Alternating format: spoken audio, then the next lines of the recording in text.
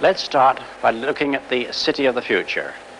Some people think that it will be like this.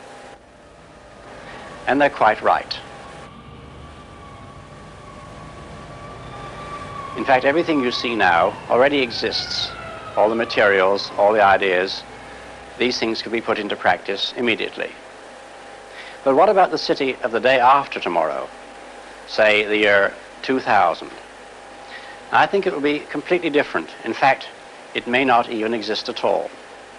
Oh, I'm not thinking of the atom bomb and the next Stone Age.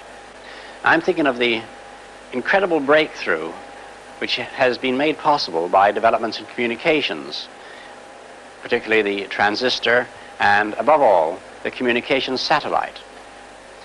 These things will make possible a world in which we can be in instant contact with each other, wherever we may be, where we can contact our friends anywhere on Earth, even if we don't know their actual physical location.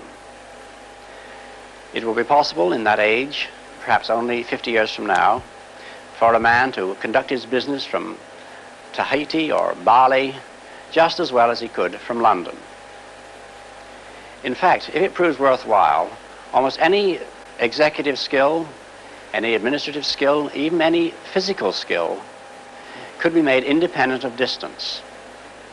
I'm perfectly serious when I suggest that one day we may have brain surgeons in Edinburgh operating on patients in New Zealand.